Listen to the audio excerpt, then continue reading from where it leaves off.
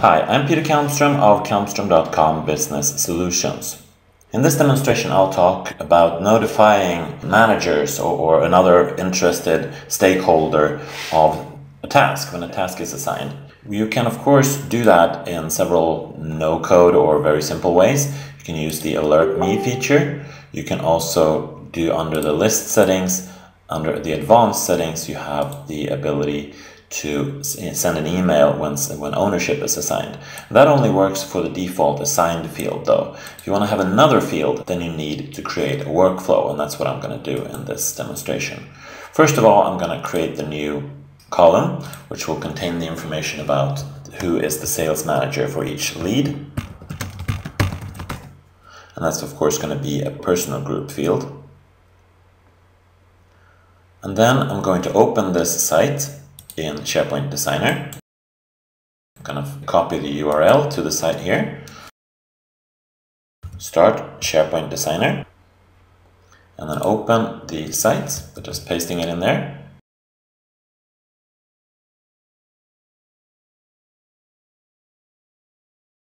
Now, once the site is open, I'm going to go into the leads list here, open that up, and then I'm going to create a new workflow.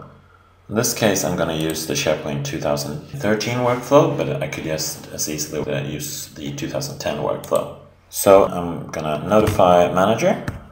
That's what I'll call this workflow. Okay.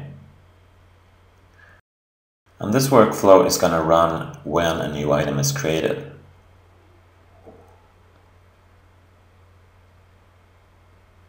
So I'm going to go back to the workflow settings and start this workflow automatically when an item is created.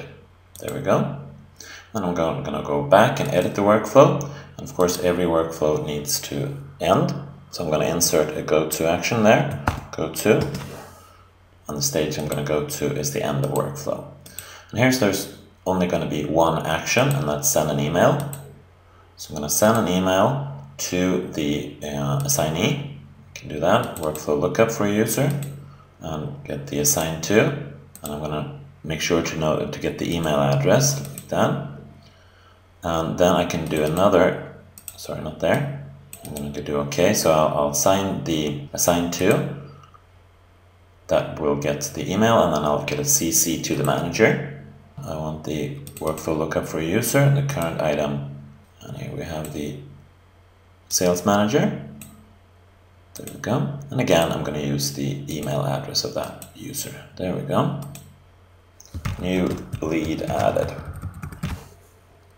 And then I'm going to go and add the title of the lead there. Just going to get the task name of that.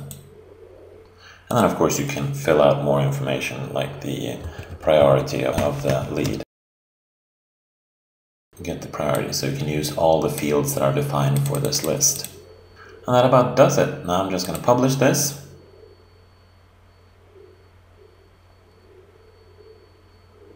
And then refresh this page.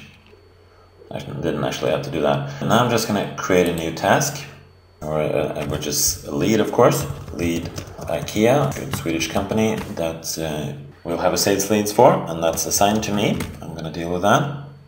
And then click on show more, and here's the field I added, the sales manager.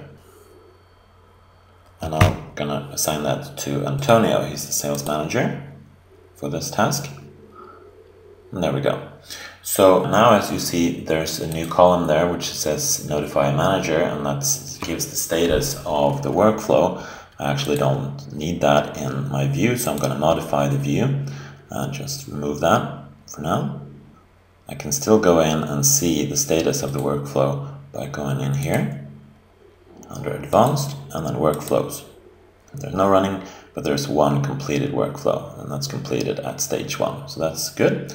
Now I'll switch over to Chrome where I'm logged in as Antonio, and I'll refresh this page, and of course we'll see the same view there. And then I'll go into my emails, and there's the new lead.